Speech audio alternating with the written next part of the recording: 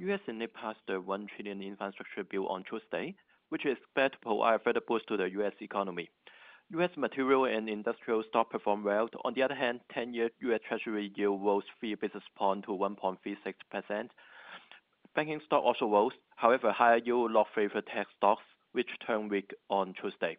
The three major U.S. stock index closed mixed on Tuesday. The Dow rose 0.5% to close at new high, but the Nasdaq index fell 0.5%.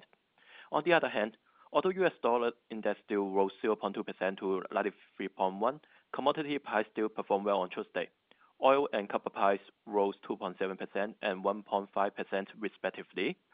Regarding Hong Kong market, Hong Kong Stock Connect continued his net inflow on Tuesday. Total net buy reached 5.5 billion Hong Kong dollars, which is mainly on Tencent and Meituan, providing support to the Hong Kong stock market.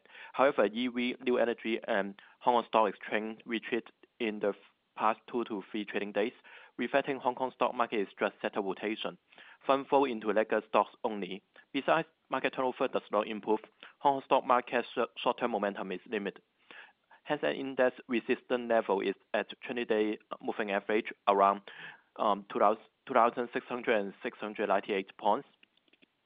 COVID-19 pandemic worsened in many countries, fund flow into medical stocks, of which market leader Wuxi Bio doubles to 6 line, also rebounded recently, which it could overcome the resistance at recent share placement price at $129. On the other hand, Evergrande say that it might sell stack in EV and property management business. Evergrande services rose to $6.7 on Tuesday. However, refer to the Long Trust bond case, property management companies usually show at PE valuation of mid-teen only. Despite anticipated short-term speculative interest, investors should not be too aggressive. Evergrande service share price major resistance is at $8. For the stock pick, today we chose the China Telecom 7 to 8. Interim profit rose by 27% year-on-year. After deducting one-time investment income, China Telecom recurring profit still increased year-on-year, which was significantly faster than the 10.6% profit growth in the first quarter.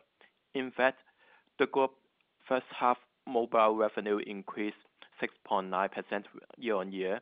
In addition, China Telecom actively promote digital application platforms, and related revenue increased by 17%, of which the cloud business performed extremely well. In addition, the group will soon be listed on A-shares.